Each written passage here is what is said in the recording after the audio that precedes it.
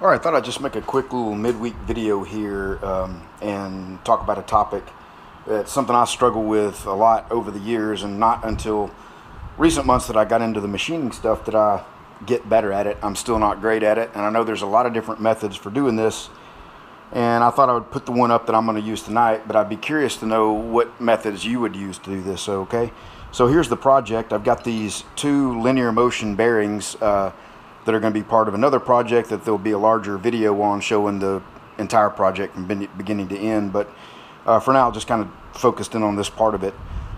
You see there's 4 holes in it, and these two bearings are going to be spaced that far apart, and I made this little plate, aluminum. It's 3/8 of an inch, machined it, milled it down, squared it all up so that it fits on here perfectly.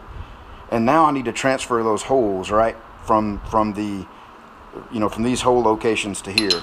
So you see there's 4 M6 threaded holes in that. Okay, they're not through holes either, and that really kind of creates the difficulty. If they were through holes, it'd be easy. You guys see me use these all the time in the videos, and these are transfer punches, and you can see there's many different sizes, and based on whatever the hole size is, you get one that fits the diameter of the hole, and it's got a little center punch in the center of it, and that'll transfer the hole perfectly through to the other side. Obviously, these not being through, no good way to do that. So one method is they make some, I think they're called transfer studs, but I'm not 100% sure on that. And I just made one here, just took a bolt and ground the head off of it on the grinder in a drill to come up with that. So you could, I could sacrifice 4 bolts and come up with this and get 4 of them in there, and then get the piece laid on top of it, just right, and then get it clamped on there, or just hit it with a hammer to transfer the punch marks, and then drill from the punch marks. So anyway, going to do a little bit of a different method tonight, and just going to show you. We'll see how well it works first of all. I can't tell you how many projects I've done in the past where I've just kind of tried to eyeball it, or tried to measure it in some way, and didn't get it right. Hole's not in the right spot, and you end up enlarging the hole, rounding it out, just making a crappy looking bracket. So I'm going to try to make this a little nicer than some of the other junk I've done in the past. So okay, here we go. Alright, so the first thing I want to do is get this fixtured in here, and we're going to use our stop here to push that up against, and we're going to use a gauge pin. And I have a whole set that I've bought off eBay. Well, I'll say it's a whole set. It's missing a few pins here and there.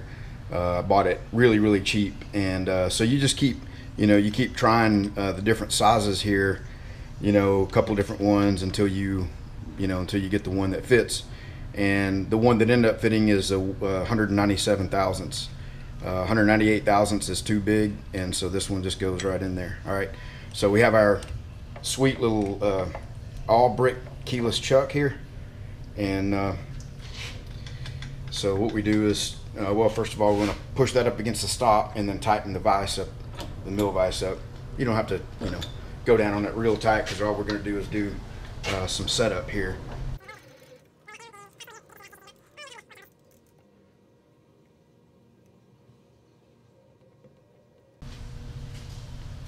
Okay, so we got that fitted up, so we're going to take this out.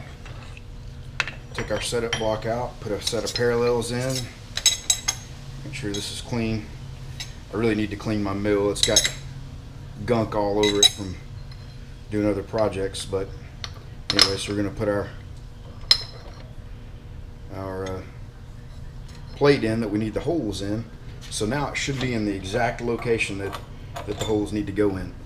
This will be the first time I get a chance to use the stub drill bit set that I bought. And so we picked out a drill bit that goes just in there perfectly. Try to keep my hand out of the way of the camera. So we'll keep the pin handy, because we're going to need that again here in a little bit.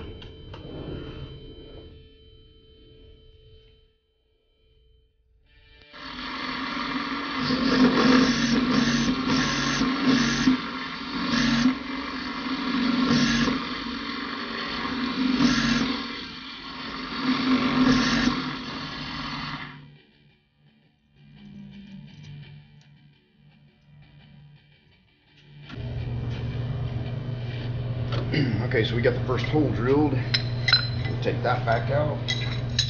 we will put our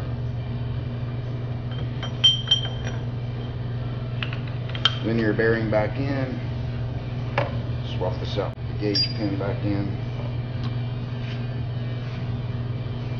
Alright, just to make sure things haven't moved on us. Okay, that goes back in there. So we should just be able to move this over to the right.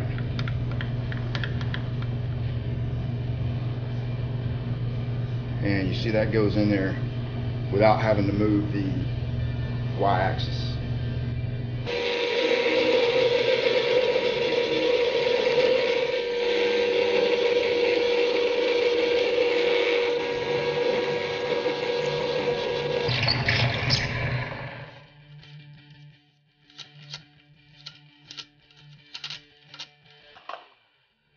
Alright, well, there we go, all finished up.